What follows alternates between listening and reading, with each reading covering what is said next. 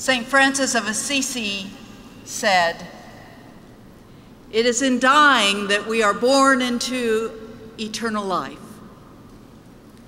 Jesus Christ, through his life and death and resurrection, gave hope not only for eternal life, but for our lives here on earth. That is our greatest legacy of hope. Tonight we gather to honor those giants among us who have crossed into life eternal. They too have left a legacy of hope. This wonderful inheritance calls us to leave a legacy of hope to others.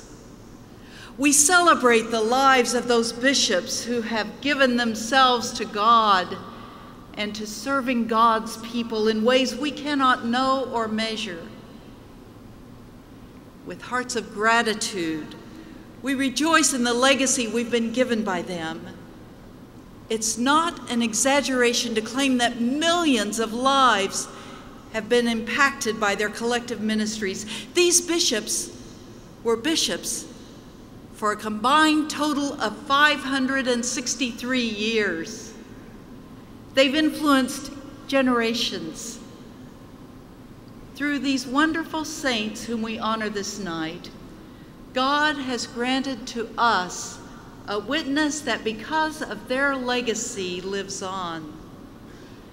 They have lived the mission of the United Methodist Church. They have made hundreds of thousands of disciples of Jesus Christ, and by their witness and their ministry, praise God, the world has been transformed. Tonight we symbolize the gift of their lives for all times as these lanterns of light are released into the sea of life. A beautiful poem by Henry Van Dyke, paraphrased here, describes the mystery of passing from this life to eternal life. I am standing at the seashore. A ship at my side spreads white sails majestically in the morning breeze and starts for the blue ocean. She is an object of beauty and strength, and I stand and watch her until at length she is only a ribbon of white cloud, just where the sea and sky come to mingle with each other. Then someone at my side said, "There she's gone." Gone where? Gone from my sight, that is all. She is just as large in mast and hull and spar as she was when she left my side, and just as able to bear her load of living freight to her destination. Her diminished size is in me, not in her. And just at the moment someone at my side said, "There she's gone," there are other voices ready to take up the glad shout, "There she comes." It is going that we arrive. It is dying that we are born into eternal life. On a morning long, long ago, 3 women, Mary Magdalene, Mary, the mother of James, and Salome, went to the tomb. They brought spices in order to care for the body of their beloved Savior. They expected to find death. But instead, what these women found was not death, but an empty tomb. And they received the unbelievably astonishing news: he's been raised up. He's no longer here, he is risen.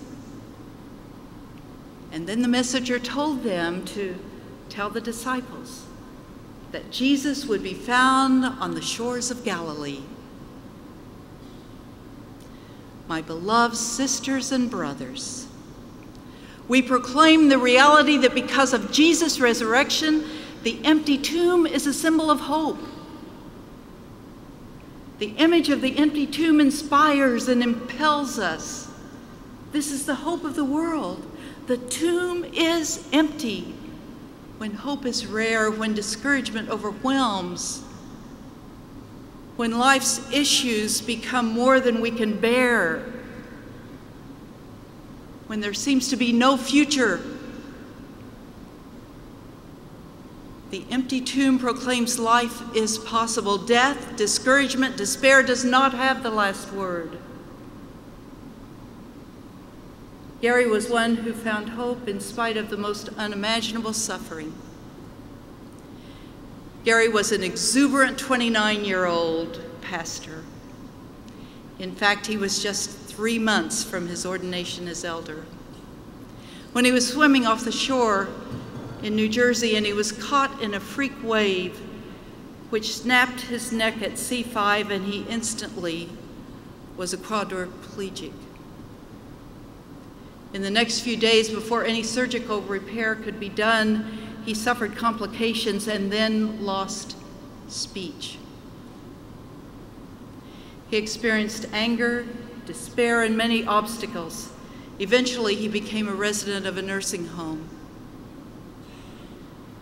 I was visiting Gary one day with our friend Martha. As we looked around the room, we saw many framed paintings. We said to Gary, "What are these?" He communicated with us by moving his eyes across a letterboard. They're paintings, Christmas presents. I couldn't afford anything else. Martha said to Gary, "Do you miss hanging out at the mall?" Gary communicated back words I'll never forget. "I don't miss anything. I'm more of a minister now than I was before the accident." I looked at him as my eyes filled with tears and I said, "Gary, for you to say that is a miracle." He said, "You have to lose your life to find it."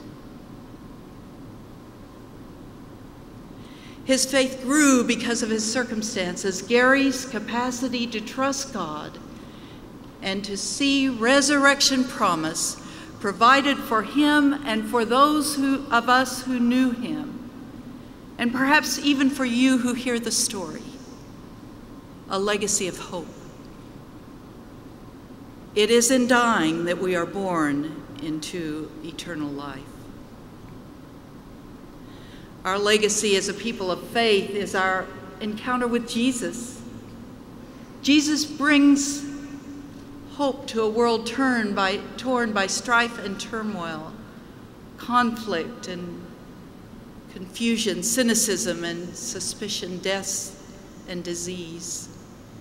In the midst of problems and circumstances for which there seems to be no way forward, in the midst of trials and unbelievable suffering, in the midst of differences that seem unbridgeable. Is it not true even here in our general conference? And yet, our encounter with Jesus offers a third way, and hope breaks forth. This is the fundamental promise of our faith. Last summer, I came to understand the power that encountering Jesus has in mission. The Susquehanna Conference Cabinet spent a week in York, Pennsylvania, working with a group of teenagers, almost 100 of them, scattered throughout York.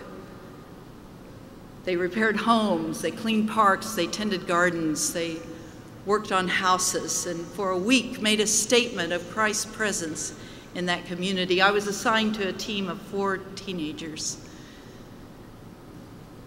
They spent days reconstructing a porch in the small home of Nadine and the 4 generations of her family who lived in that house. 4-year-old Solomon and his friend Jamal watched from the locked screen door as these teens worked, and of course they chatted with the teens nonstop. And Solomon said many times he sure would like to be out there working on that porch. When the porch was finally finished, there was a great celebration. As Solomon jumped up and down with hope in his eyes, he said, "When I get big, I want to build porches and help peoples." Our Christian faith provides a wonderful cycle of hope for life. In the bulb, there is a flower. In the seed, an apple tree. In our death, a resurrection. At the last, a victory, something God alone can see. Archbishop Desmond Tutu says, "There is not a situation anywhere in the world that is not transfigurable."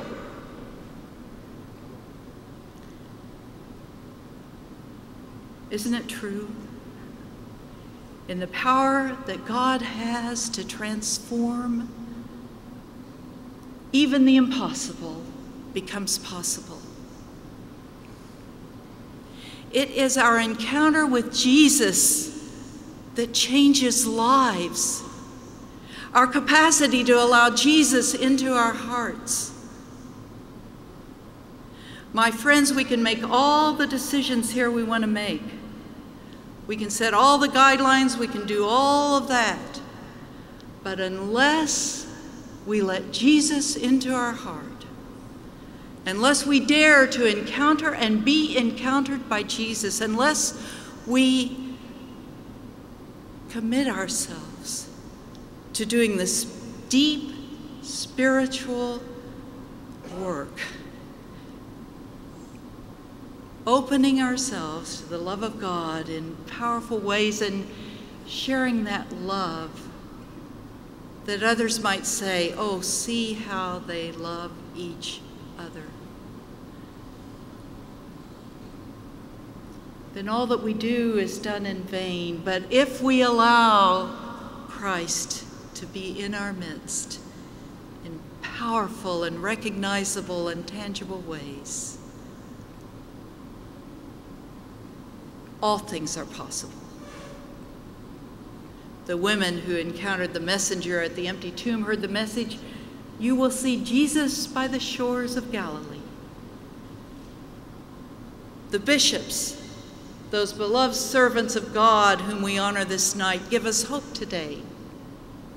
We are now the messengers who must proclaim the message of the empty tomb. Life is promised even in death. As we celebrate the lives of those saints who've gone before us, we do not see those ships sail away. Rather, because of the legacy they leave, we see the ships coming in full sail, carried on the winds of the Spirit. Jesus has left for us a legacy of possibility, of reconciliation, of new life. We are called to recommit ourselves to live in such a way that we offer to the world a legacy of hope. Amen and amen.